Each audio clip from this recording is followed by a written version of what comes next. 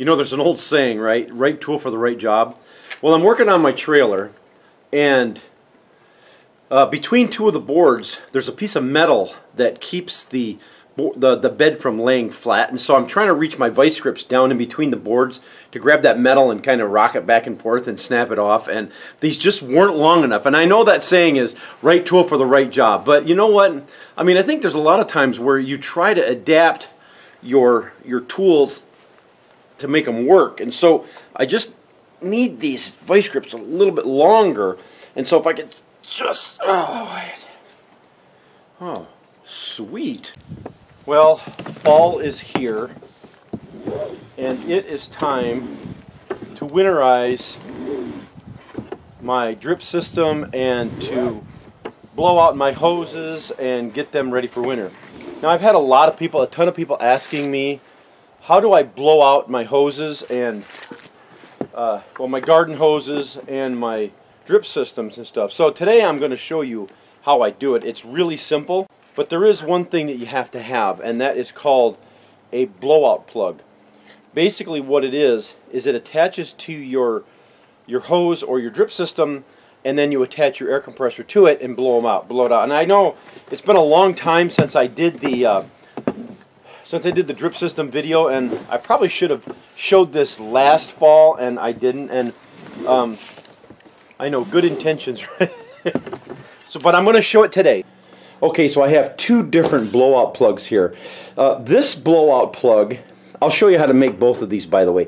But this plug here is for a standard garden hose, which also will fit your drip irrigation system. And so that is for all my outdoor stuff. Now this one here, now they're both 3/4, but the difference is the threading.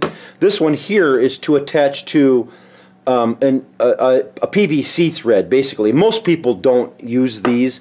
I have lines running in my garage that go to different hose bibs that I can use for outside. So when I want to blow those out, my garage is not heated, so when I want to blow them out, I have to use this to attach it. So for the most part, if you're just blowing out garden hoses and drip irrigation systems, you're only going to need this here. But I'm going to show you how I make this anyways, in case you do have PVC lines that you want to blow out. So let me show you how I make both of these.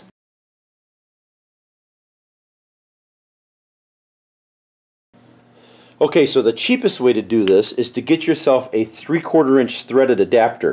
And what this is it's threaded on one side and it's smooth on the other. It's for adding PVC pipe to a threaded pipe. So yeah, it's got threads on one side and smooth on the other, and then you get yourself a plug and you put your plug in here, and this is it's solid. Now what you could do is, if you had a small piece of 3/4 inch PVC pipe, you could pop in there and then put a cap on, would do the same thing. However, the problem is at our hardware store, all of the caps are rounded on the top, and so you're not able to put a valve on it. So I just went and got one of these. It's called a plug. So this is a threaded adapter and this is a plug. And then I went to the auto parts store and got tubeless tire valves. Now this is, you don't need a 2-pack. They didn't have a single pack. So what I'm going to do is I will show you. I'm going to drill a hole in this and then slide this valve in. Together, I think these were $2.99, I believe, and this was only a couple bucks. So you're looking at about $5 or $6 for all three of these. Okay, so I just clamped this in the vise here, not too tight because you'll crack this. It's just plastic. And then this is a 9/16 drill bit.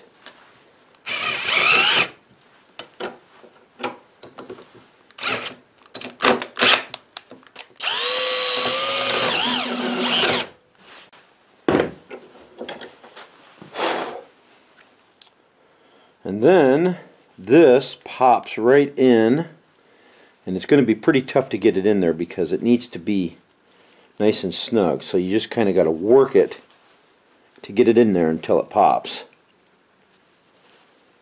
There's a little lip there, and you got to get it over that lip.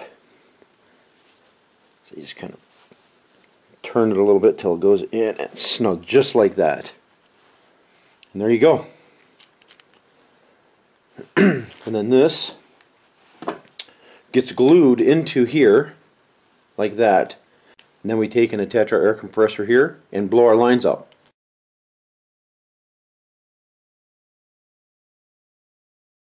This is called a hose adapter, and it is threaded 3/4 to go onto any garden hose or onto your sprinkler system or your drip system. And then it's got a 3/4 inch thread on the other end. And then you get one of these, which is just called, it's called an air valve. But this air valve is 1/4 inch here, and this is, you'll see this is just for a standard, just like a tire valve. And so this is 3/4, this is 1/4, and you'll have to get yourself one of these. It's just called a bushing, a galvanized bushing, which goes from 3/4, it screws into here. Yeah, if you're smart enough, you can get it in there. Screws in there like that, and then this screws into here, and you're all done. And this here cost me altogether, all 3 pieces, was $11.77. So anyways, now this option here, both of these options are, these are female to go onto a threaded male. If you want to go onto another end and you want to thread it into something, then you'll just get yourself an adapter which goes from male to female on either one of these, and just ask them at the hardware store if you don't know where to find them. But that's simple enough. I'm just going to go on to all the male ends with the female connector and blow them out.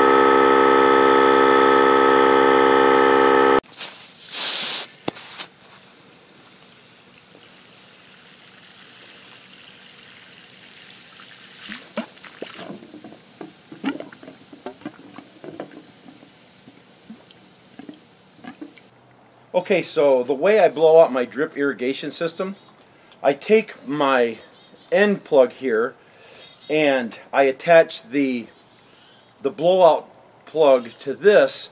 I disconnect these lines at the ball valve, and then I blow this out, and then once this is completely free of water, I just set it off to the side. I've done it for years. It can freeze all at once because there's no water in this system here. And I take it out because it allows me to work the bed in the spring. I could leave it in here, which I did a couple years past.